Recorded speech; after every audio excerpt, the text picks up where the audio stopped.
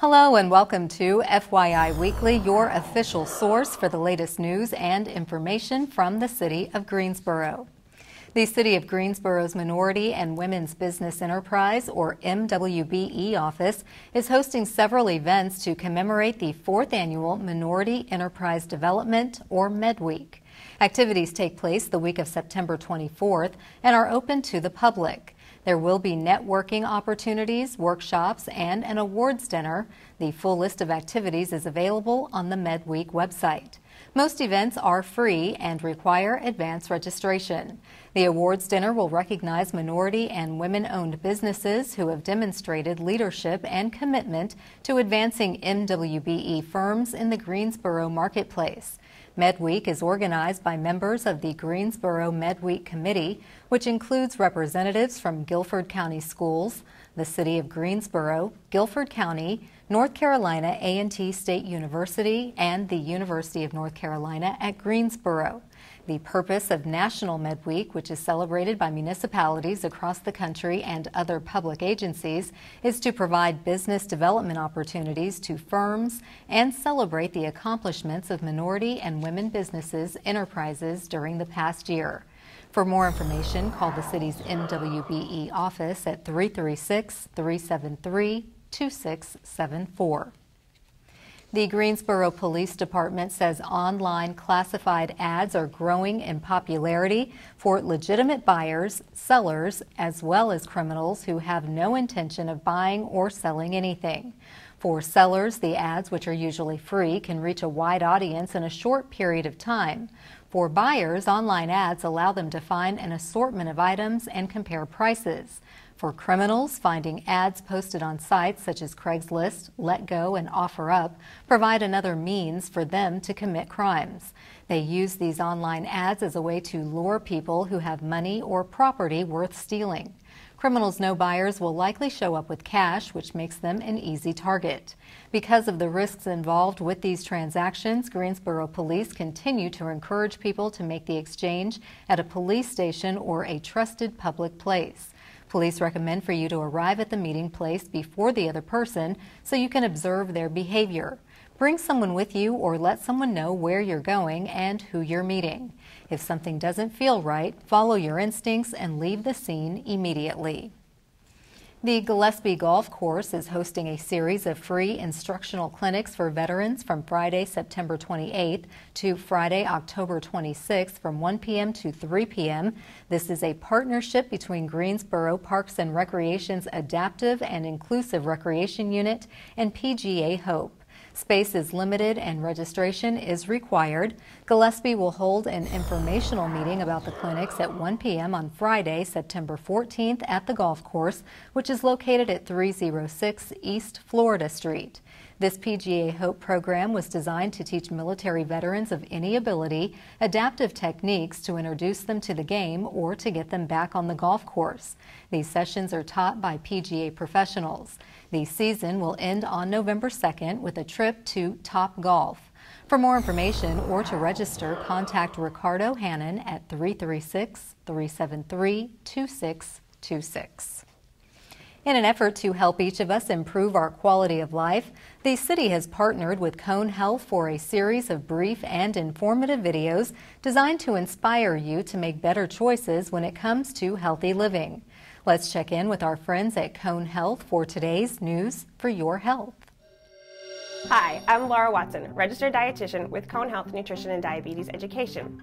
There are a lot of mixed messages out there about healthy eating, so today we're going to unpack some do's and don'ts about healthy eating and how to make smart food choices. Because there are so many mixed messages about health and nutrition, it can be very confusing. Do be very selective about what you believe about health and nutrition. Do make sure that your information is coming from a licensed nutrition professional and that they are credentialed to give you that nutrition advice. Do be very wary of any fad diets. 95% of diets do not work. They are unsuccessful in the long term and cause weight regain. So do follow a balanced diet with a variety of different things and do include different types of food groups. We want to follow the general My Plate recommendations that incorporate a variety of different things, grains and proteins, and vegetables, fruits, and dairy products.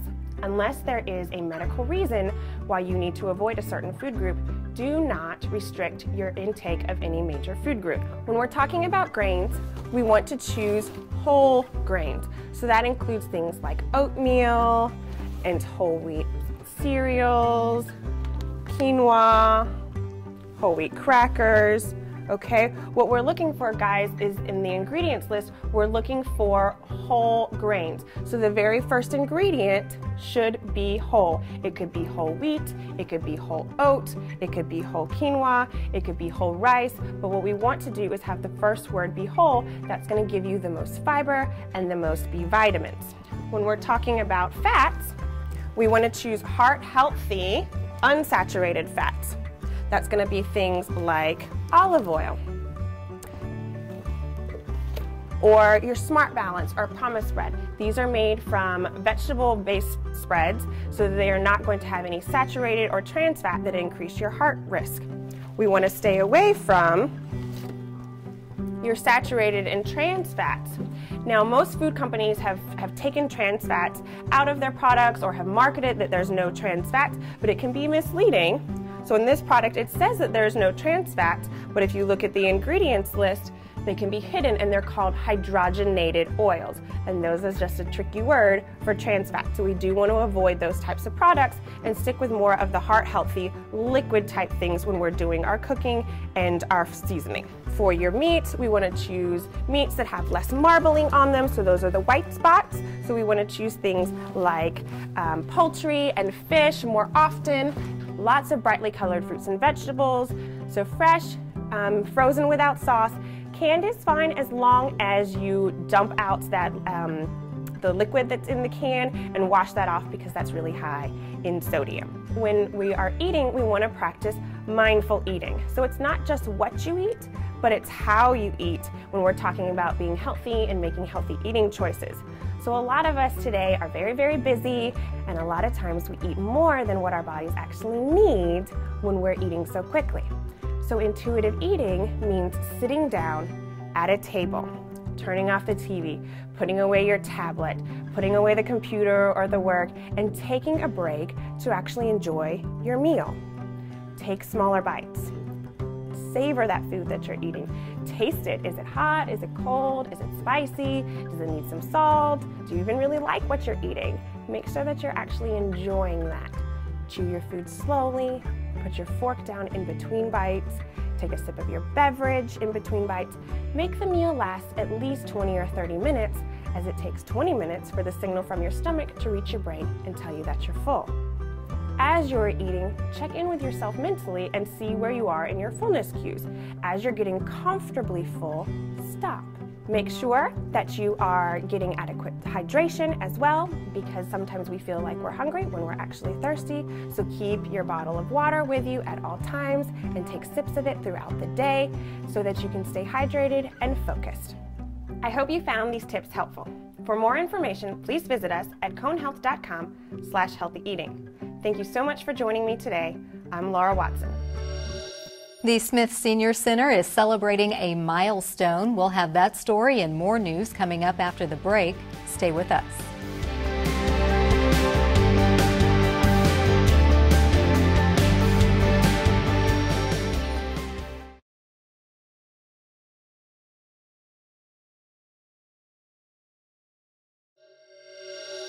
Welcome back to FYI Weekly. Construction on the Atlantic and Yadkin Greenway pedestrian bridge between Cotswold Terrace and Lake Brant Road is complete. The Greenway is now open for walkers, runners, and cyclists. The Greenway was rerouted in September 2017, while the North Carolina Department of Transportation built the 170-foot pedestrian bridge that takes the Greenway over the newest section of the Greensboro Urban Loop. The bridge will restore a direct connection between the Battleground Parks District and city watershed trails. In honor of National Senior Center Month, the Mabel D. Smith Senior Center will celebrate its 20th anniversary with a free open house and holistic health and wellness fair. The event will take place on Thursday, September 13th from 10 a.m. to 1 p.m.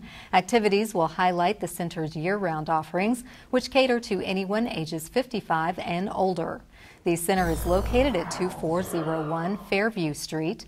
Wellness Fair participants will be able to tour the center, use the equipment in the fitness room with the assistance of a personal trainer, participate in various demonstrations, and talk with exhibitors who specialize in holistic wellness products and services. There will also be free health screenings, goodie bags, door prizes, and refreshments. The Smith Senior Center provides a fitness room, indoor pool, gymnasium, activity rooms, lounge, outdoor bocce courts, horseshoe pits, and a garden. The center also offers innovative programs and fitness classes such as low-impact aerobics, cardio sculpt, better balance, chair yoga, boot camp, mat yoga, and water aerobics. For more information, call the center at 336-373-7564. The application deadline is near for those interested in being a vendor for the 2018 North Carolina A&T Aggie Fan Fest. Vendors have until 5 p.m. on Friday, September 14th to submit their application. The festival will take place November 2nd through November 4th at the historic War Memorial Stadium located at 510 Yanceyville Street. The Greensboro Parks and Recreation's Special Events Office continues to make this annual event one of the top festivals in the Triad. North Carolina A&T Aggie Fan Fest is the largest city-managed special event in Greensboro, entertaining more than 50,000 people during North Carolina A&T State University's homecoming weekend. This year, the festival producers have added more family-friendly entertainment, along with musical performances and a visit from the North Carolina A&T Marching Band, all made possible by WNAA 90.1 The Voice. Aggie Fan Fest also features more than 100 vendors of art, food, and fashions. Vendor applications are posted on the special events website, or printed copies are in the office located at Suite 101 at the Greensboro Cultural Arts Center at 200 North Davie Street. In an effort to spotlight and celebrate local artists, business owners, community builders, and essentially the next generation of leaders, the city is proud to partner with Action Greensboro to introduce our Made in Greensboro series. This day we place the spotlight on Chad Husky, creator of Chad's Carolina Corn.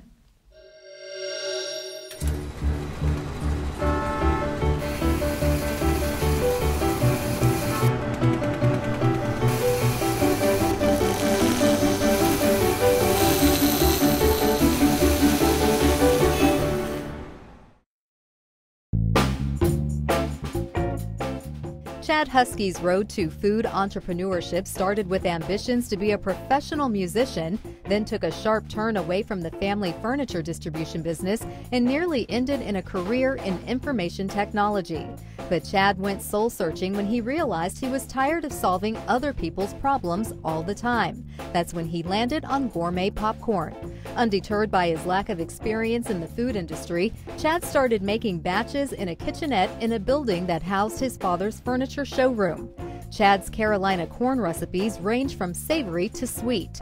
The business grew faster than Chad had hoped. By chance, he met the owner of Carolina Fine Snacks, a Greensboro-based snack food manufacturer who was able to provide some much-needed advice on turning the business into a full professional operation. Chad's popcorn is sold across the South and Western U.S. Locally, it's available at Best Way, Whole Foods, Lowe's Foods, and at PTI Airport gift shops.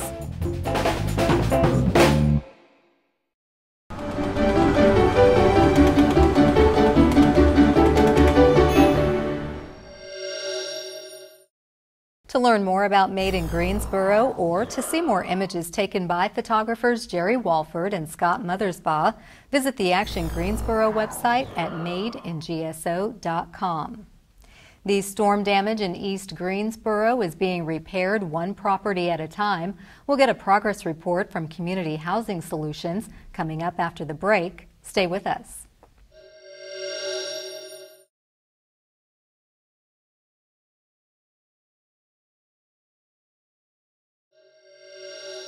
Welcome back to FYI Weekly. Community Housing Solutions is coming to the rescue of homeowners who experienced damage to their property as a result of the April 2018 tornado. Joining me now to tell us about the home repair process and how it's going is Gene Brown. He is the President and Executive Director of the Community Housing Solutions. Hello, Gene. Welcome to the show. Thank you, Carla. Yes. Thanks for being here. So tell me, first of all, what is Community Housing Solutions and what do you do? Yes, Community Housing Solutions is a local nonprofit organization. We actually changed our name 5 years ago to Community Housing Solutions, so some of the viewers may not be as familiar with us, but we are all about preserving homeownership for families that live in Guilford County. And we do that through our skilled construction staff working with volunteers from the community. We work with folks that own their home that may not be able to financially or physically do the work themselves. And we engage volunteers in our staff in making homes warmer, drier, and safer. We do about 165 home repairs a year within Guilford County. There currently is a waiting list because of the tornado that you referenced. That has reprioritized some of the repairs we're doing this year, so there's a little bit of a waiting list before services are available, but we're all about preserving homes for people that own their homes in the community. 165 homes a year is very impressive.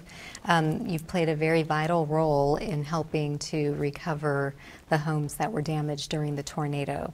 So tell me about that in terms of how you all have been hands-on. Yeah, the very first week, April 15th, when the tornado hit East Greensboro, that week following, Community Housing Solutions and a number of other local nonprofits in the community, there was an initial push in the first few weeks to do tarping of roofs and boarding up windows, really trying to secure the properties before rain and other things came about. So Community Housing Solutions, Habitat for Humanity, the Greensboro Housing Coalition, many other nonprofits in the community were serving in those first few weeks, helping with those immediate emergency needs. And then at that point we paused to let those homeowners and those families that had insurance file their claims, let folks, once FEMA was approved and came into town, file for FEMA assistance, which ended the early part of July. And so those folks that had insurance or were able to get assistance, we wanted them to go through the process of getting repairs. Okay, so how many homeowners have actually contacted your organization directly to seek assistance with repairs? Yeah. Since our organization did the largest number of home repairs, our Family Services Coordinator, Linda Hunter-Hopkins, was the point person for folks that were not able to get assistance, as I mentioned, through insurance or other sources. And so we've had so far 43 homeowners that either did not have insurance or were underinsured or did not qualify for FEMA. And we're currently in the process of matching them up with a nonprofit organization, and we've actually started some of the work. We've completed 4 home repairs, have 5 more in process, so about 25% of that list should be shortly off that list. But the remaining 30 will be worked on over the next 2 to 3 months. We're hoping that by the end of December we will have gone through that list of 43. Okay, that's wonderful, and I know those families are most appreciative. You have a very big event that you do each year called Paint the Town. Tell me about that, and when will that take place this year? Yeah, Paint the Town, just a little bit of history. It's the 8th year that we've done Paint the Town. Every fall we pick a different neighborhood in the community in Greensboro that we focus on to do external home repairs. Things like painting the outside of the house, doing hand railings, maybe doing some light yard work or landscaping. This year, though, when the tornado hit, and the homeowner's insurance won't cover just painting if it's, other than if the siding's been torn off, we really decided to try to, how could we help beautify and assist folks within the tornado damaged neighborhoods.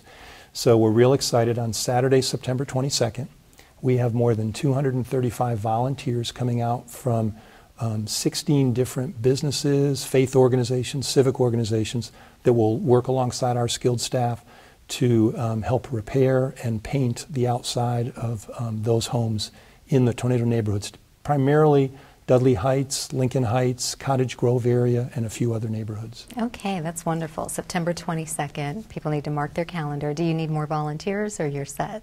We actually, I was speaking with Melinda, who's our volunteer community engagement coordinator. This is the first year we've actually had to turn away some volunteer groups. We're trying to reschedule them for later in the year because we've reached our capacity for that particular Yes. event. Okay, so you'll be painting quite a few homes that weekend. Yes. Now, as far as the tornado repairs, if someone's listening to this and did not know Community Housing Solutions is an option, is it still an option for them to contact you for assistance? Yes, we are trying to get out into the neighborhoods and make sure the information is really distributed to everyone so that they're aware of services available. But would love to have, if there's someone out there that sees this piece and still has home repairs needed, they have to be a homeowner, and it has to be due to the tornado, but if they still have repairs that are needed that they weren't able to get done through insurance or other sources, please have them call Community Housing Solutions. Linda Hunter-Hopkins is our Family Services Coordinator. She's the individual that would kind of do like a triage and gather some information, and then we would try to line that up with either Community Housing Solutions or Habitat or East Greensboro Now to do the home repair over the coming months. Wonderful. Well, Jean, thank you for giving us an update on the home repairs that you're doing, the ones that you're scheduled to continue doing. We appreciate all that your agency is doing to restore normalcy to our tornado survivors. Oh, it's been an incredible experience the last 6 months to see the community rise up in so many ways, from donors to volunteers to other agencies, and it's really been an experience as difficult as it was for people in the community. It was great to see the response. Hence hashtag Greensboro Strong. Exactly. Well, thank you, and do come back and see us. Thank you. Thank you. Stay tuned for a little-known fact about Greensboro as we tell you something about the city. That's coming up after the break. Stay with us.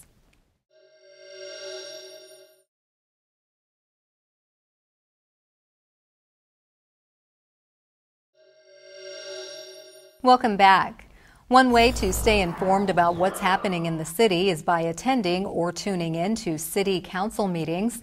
The Greensboro City Council meetings are open to the public, but if you cannot attend, we broadcast the meetings live right here on GTN, and we also stream the meetings live on the city's website. Council meetings take place at 5:30 p.m. on the first and third Tuesdays of the month on Level 2 of the Melvin Municipal Office Building located at 300 West Washington Street. The first meeting of the month includes public comments and special presentations. Meetings on the third Tuesday of the month focus on public hearings and city business. The fourth Tuesday is reserved for a meeting as needed. To review the council meeting schedule and agendas, please visit the city's website. Here's an opportunity to learn a little something about the city. City Arts and Joy Movement Dance are partnering to offer Uplift Girls, which is an open discussion group where girls ages 9 to 18 can talk about their life experiences. The 8-week program begins on Monday, September 17th. Meetings will be held every Monday from 6:30 p.m. to 7:45 p.m. in the Called Clue Multicultural Arts Center located at 1700 Orchard Street. The registration fee is $25 and girls can register online. Each week, the group will participate in workshops centered around developing skills in the following core areas: self-care, entrepreneurship, movement, and global citizenship. The young ladies will examine essential questions such as who am I and who do I want to become. They will participate in dance and yoga classes as well. The project goal of Uplift Girls is to elevate from limited choices to limitless opportunity and to become leaders in the community. For more information, send an email to Program Director Alexandra Joy Warren. Coming up after the break, we'll showcase our department spotlight. But first, prepare to mark your calendar for all the great events happening this week on the town.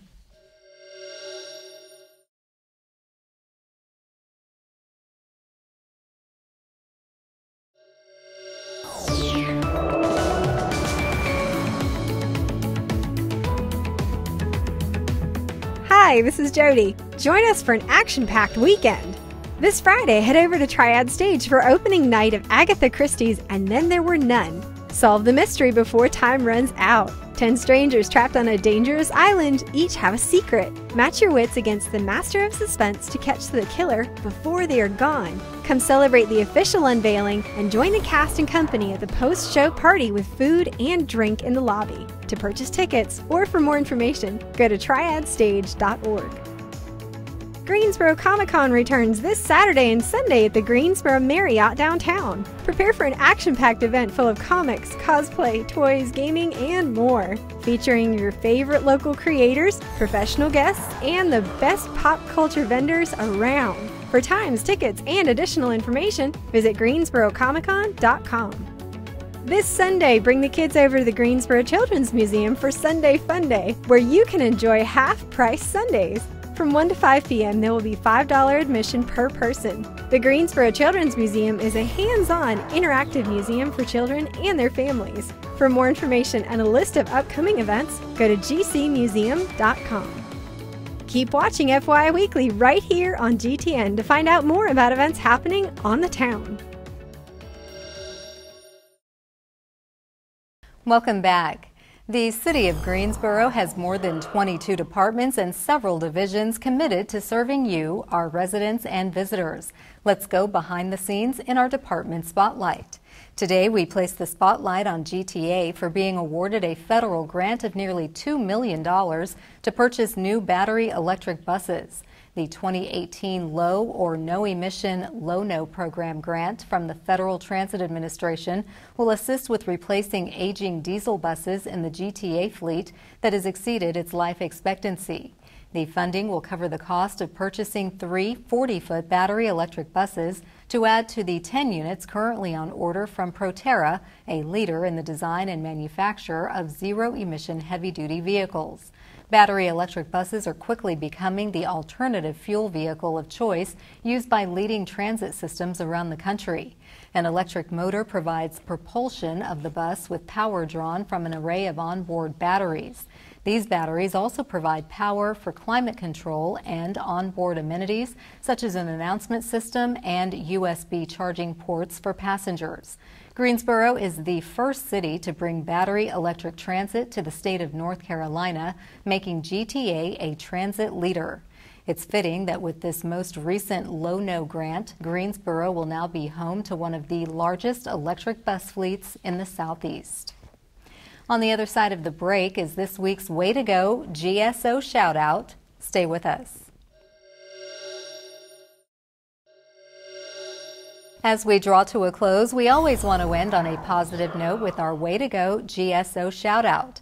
This week's shout-out goes to the Water Resources Department. The results are in, and the Water Resources team has officially named its water drop mascot, Valley Drop. Over the past several months, the Water Resources staff solicited name suggestions online, in person, and at various community events. They received more than 150 entries, which were narrowed down to the top 25. Water Resources staff voted on the top 3 names, which were Big Blue, Mr. H2O, and Valley Drop. The people who submitted the top 3 name suggestions will be contacted to redeem their prize. Valley Drop holds special meaning since it's in honor of Lavelle Donnell, who served as an environmental educator in the Water Resources Department for 18 years. Lavelle lived the mission of the Water Resources Department and worked tirelessly to serve the city of Greensboro until she passed away in 2017. That concludes this edition of FYI Weekly, but you can easily stay connected to the latest city news by linking to us on Facebook, Twitter, YouTube, and Instagram. For all of us here at the City of Greensboro, thanks for watching, and we'll see you next time.